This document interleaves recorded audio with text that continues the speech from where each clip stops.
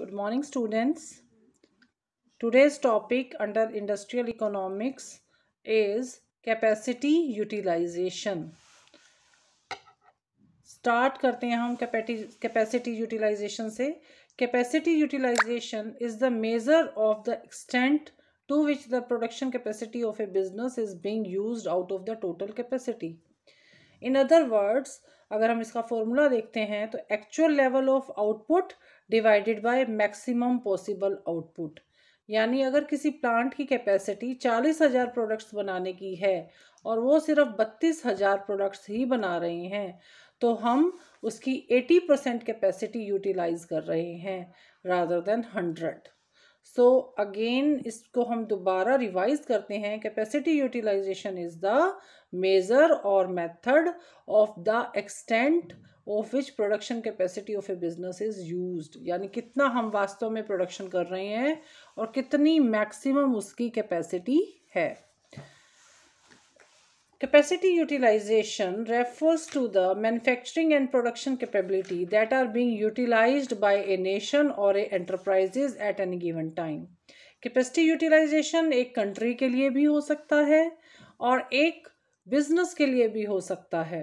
So it is the relationship between the output produced with the given resources and the potential output that can be produced if capacity was fully utilized or used. Capacity utilization can also be defined as the metric used to calculate the rate at which the prospective level of output are being met or used. The rate is displayed as a percentage and provide an insight into total utilization of resources and how a company can increase its output without increasing the cost associated with production. The capacity utilization rate is also called the operating rate.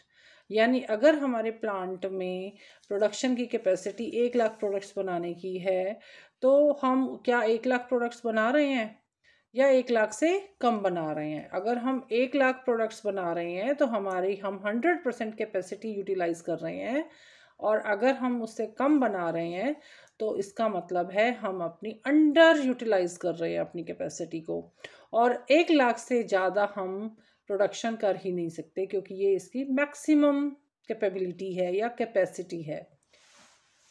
आगे चलते हैं हम. Reasons for under utilisation. हम mainly under utilisation stage में ही रहते हैं. उसके reasons हैं. फर्स्ट है रिडक्शन इन डिमांड. अगर हमारी डिमांड ही नहीं है प्रोडक्ट्स की तो हम मैक्सिमम प्रोडक्शन नहीं करेंगे, हम उतना ही प्रोडक्शन करेंगे जितनी की डिमांड है. Second, loss of market share.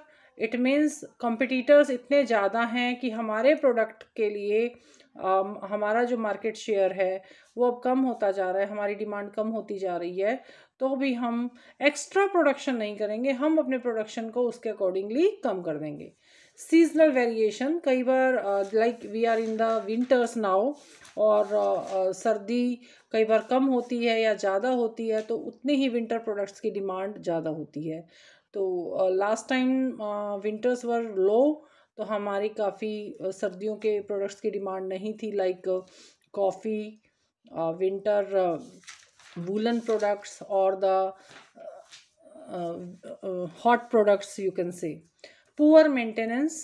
It means under utilisation का एक मेन रीज़न पुअर मेंटेनेंस भी है कि हम अपने प्लांट के को उतना मेंटेन ही नहीं कर पाते कि वो फुल यूटिलाइज हो, हम उसमें से कम ही निकाल पाते हैं तो हमें मेंटेनेंस भी ठीक करनी चाहिए. Employees disruption. Employees disruption means जब when the employees are not ready to work according to the capacity and lack of labour. कई बार लेबर हमें अवेलेबल ही नहीं होती. Importance of capacity utilisation. जितनी हमारी कैपेसिटी यूटिलाइजेशन फुल रहेगी उतने ही हम एफिशिएंट कहे जाएंगे. So first, it is a tool for productive efficiency and second, AC false as eight output rises. AC is average coast. It means जितना हम output ज़्यादा करेंगे उतना ही हमारी कोस्ट कम होगी. सो इन नटशेल हम कह सकते हैं the capacity utilisation rate is useful for companies as it provides an insight into the value of production and the resources being utilized at any given time. It determines the company's ability to cope with the rise in the production of output without increasing cost. A reduction in the rate indicates an economic slowdown while an increase signifies economic expansion.